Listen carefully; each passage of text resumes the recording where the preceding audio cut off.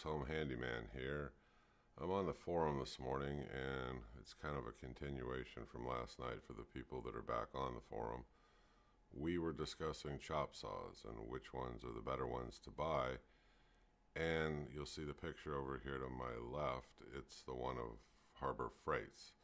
It's $97.99. I think with the coupon currently you can get it for around $77.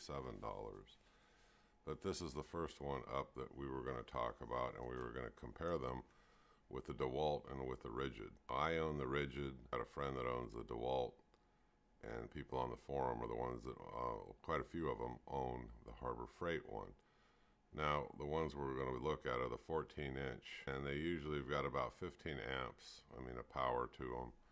Some of them just a little more, a little less. We'll discuss each one individually. So I'll edit this down because it could be very long, because we had a fairly long discussion because everybody's got their opinions on the different chop saws that they own. But starting with the Harbor Freight one, like I said, it's 14-inch, 3.5 horsepower, 15 amp, Chicago Electric. This is a photograph that someone took right out of the store, so it's, like I said, it's over here on the left. I'll see if I can bring it in a little closer if I can. Let me try it. Let's see how that works. Okay, so let's do questions and answers and people from their experience. What do you think of this? You can get it, like I said, for around $77 with a coupon. Otherwise, it's about $98 retail. Warranty. Now, a lot of people go back and forth on these extended warranties. From what I'm reading here, everybody's saying make sure that you get the extended warranty on this particular chop saw, because one of the things it does is it heats up easy. Well, it could be what you're cutting, I suppose. If you're cutting something too thick, this thing can heat up easy. I wouldn't keep pushing it if it's heating up. I'd back off and let the thing cool down, because if you keep pushing this saw when it's heated up, you're going to burn it up. That's just given, it will. But the con to it, I guess, is everybody says it can heat up on you easy. It's fine for thinner materials, but you get into stuff thicker and it'll cut it. You're going to have to take more time with it and make sure you don't overheat that motor. Okay, let's take a look at the next comment about it. Okay, somebody on here said that clamping device that's on there, the quick release vise, it doesn't work that well. It's still got a little bit of play to it even when you secure it down, and that to be careful because the heat from the sparks, the other issue is the heat from the sparks as you're cutting, the little rubber legs on it are pretty cheesy, so they burn up real easy. Now, if that's the case and that's your only issue with it, my suggestion would be you bolt it down to a workbench or something. I know you shouldn't have to do that, but that is a possible fix, I suppose, if you're having that kind of an issue with it. Okay, the one thing everybody complains about, and I don't think it's a complaint really, I think you need to rethink this, is they say, well, it doesn't come with any blade, so you have to buy your own blades, which isn't a big deal because the comment is Harbor Freight's got them sometimes for $20. My advice to you is I would not buy abrasive cutoff wheels from Harbor Freight. There's no way. Go over to one of the big box stores and get something good that's made by Diablo or a good name brand manufacturer. I've tried a lot of these cutoff wheels from Harbor Freight. Not the big ones, not like the 14-inch, but they're not all that good. Now, I do use the little packs on my 4.5-inch angle grinder, and they work great, but those are small wheels, okay? When you're talking about a big wheel and you're cutting something, and like everybody on here saying, you start getting a lot of flex, it becomes very dangerous. The more that abrasive blade flexes, the more dangerous it is for you. So make sure you're wearing your eye protection and so forth. But another thing to do is definitely stay away from these kinds of blades and pick up good quality blades. I know Fournet makes them. You can get them out at Air Gas. Any welding supply store, they will only carry the top manufacturers. So that's something to consider. I wouldn't look at that as a disappointment in buying the saw. I probably wouldn't want the blade anyway that came with it. Okay, everybody on here that has it says, well, it may be rated 3 horsepower, but it certainly doesn't cut like 3 horsepower. It cuts like something much, much less.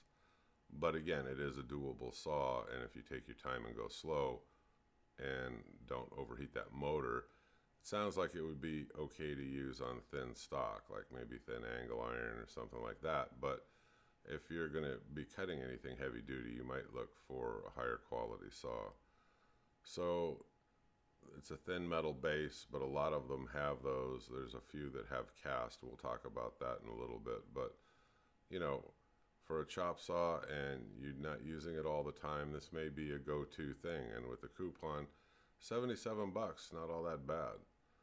I don't know. For me, no, I would have definitely saved my money. I would have gotten a better name brand chop saw, which I did do. I ended up with the Ridgid. So when we get to there in a minute, I can talk to you firsthand about the Ridgid, but I can't speak to the Harbor Freight one, so I rely on you people at the forum to tell me, you know, about it. I know everybody says the plastic and everything on here.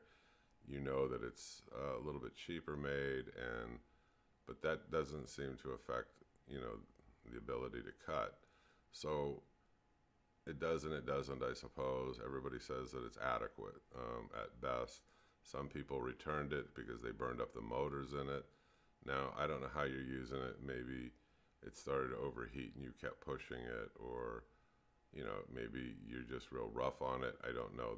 That's something it's really hard to answer. Other people on here are saying it works fine.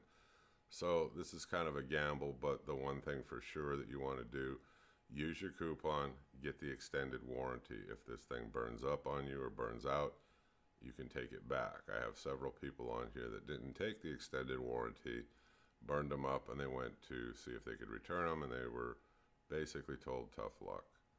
So, okay, let's move on. What's the next one you want to talk about? Okay, the DeWalt. Let me see if I can put the pictures up side by side. Give me a moment. I'm going to pause this and see if I can bring it up and put it right side by side with the Harbor Freight one. One moment. Okay, I put up that second one. You're going to have to excuse the delays in the editing. I'm playing around with a new software package and new mic setup to that software package and a lot of little quirky things. Anyway, what I put up here is I put up the DeWalt one.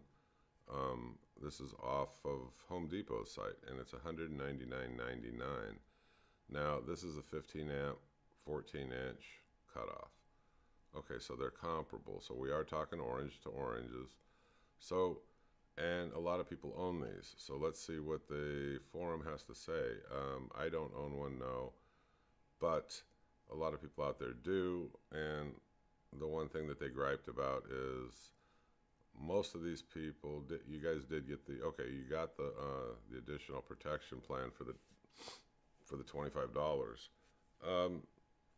Yeah, okay, but that raises it up to, if you bought it retail at $199 and you bought the extended warranty, now you're at $225, and now you're looking over at that Harbor Freight one with a coupon, you're down to $77, but then you get the extended warranty, you're back up to $97. Yeah, I guess if I had to choose between the two, I might save my money and go for the DeWalt, just because of what you guys are saying. So far, you know, if I didn't have one, I do, but if I didn't, I would still probably be looking at, well, yeah, I might save up and just get the DeWalt. I mean, it looks like it would be just a better saw. Okay, let's take a look at the questions and complaints on the saw, though. Okay, a couple of you are saying that clamping device, that vise on there, it slips on you when you're using it. It could have been better quality made. Yeah, but is it still doable? Everybody makes it sound like by holding it, you know, between the vise and your hand on the left side, that it still cuts smoothly from what you guys are saying. Okay, you're saying that the guard should have come down a little bit better because the sparks tend to shoot up more than necessary. And okay, Yeah, but it wouldn't stop me, I think, from buying it because I wear good face protection and eye protection whenever I'm using anything like that. But okay, I understand your point. A couple of comments. I love DeWalt tools. I love DeWalt power tools. This is just not one that I love. It could have been made a little bit better because of the things that we mentioned. Okay, but get specific with me so that, okay. Okay, but other than it slips a little bit because of that vise and because of the sparks, does anybody else have any real issues with it? Because everybody on here said the thing cuts fantastically, it cuts smoothly, it doesn't bog down. They use good, oh, okay, you're using DeWalt abrasive blades on yours too. And what do you think of the blades? Yeah, okay, well, it's because DeWalt's a good manufacturer, the name's behind it, so they'll, of course, have really good blades, just like, you know, Diablo and, like I said, Forney and the rest of them. So, okay, cool. And so it cuts like a champ. Lots of power. Okay, I got it. Doesn't bog down. Okay, so really what it relates back to is whether or not you want to spend the $97.99 versus $225. I think I made an error earlier when I did the math, but $225 versus that $97.99. I think it's going to depend on how much you're using it, and I don't really want to take and buy something and have to return it because it overheated on me cutting through a piece of steel. Everybody's saying this DeWalt 15 amp, there's no issues of it overheating. They use it in shops and cut it all day long. I've read all you guys' comments, so this seems to be a really good one. I mean, and a really good choice. I mean, if you're looking for a damn good chop saw, but you know, it says, you know, there's a 2-year Home Depot protection. Still, well, let's switch over. Let's talk about the Ridgid, because one of the reasons I went with Ridgid is it has a lifetime warranty on it, and it was built into the price, and we'll discuss the price. So let me change it up. I'm going to take the DeWalt one down, and I'm going to replace that DeWalt one and put the Ridgid by that Harbor Freight one. Give me just this moment. Okay, so I went ahead and I put up the Ridgid 14-inch abrasive cutoff, and I put it beside the Harbor Freight one. So now we're looking at the Harbor Freight one with the extended warranty, which would bring you up to that $97.99 price if you use the coupon. And we're going to compare that over here to Home Depot's $179, and it has that lifetime service agreement. That's what I like. This is the one that I own, so I can help speak to this one and not so much the other two. 3,900 RPMs, 10-foot cord. Okay, it gets 4.5 stars out of 5. Okay, so I'm not the only one on the forum that owns it. Let's have a discussion about this one and see what people think. Okay, yeah, it's 15 amp. It's a 14-inch, and yeah, it spins at 3,900 RPMs. Well, any of them, in my opinion, will beat using a hand grinder. I want cuts that are perfectly straight, especially if you're welding. If you're trying to do this, I suppose you can jerry-rig a lot of things to cut steel, but I don't think anything's going to beat having a chop saw if you're doing like a bunch of cuts and then you want to secure them up and weld. This gives you nice vertical cuts. So yeah, any of these machines will definitely beat doing them by hand. Next comment. Okay, well, yeah, but that relates back to blade selection. There's a reason why I keep saying that. I don't think that people sometimes are looking closely at, you have a machine that is rated for 3,900 RPMs. Have you ever looked at the blade to see what it was rated for?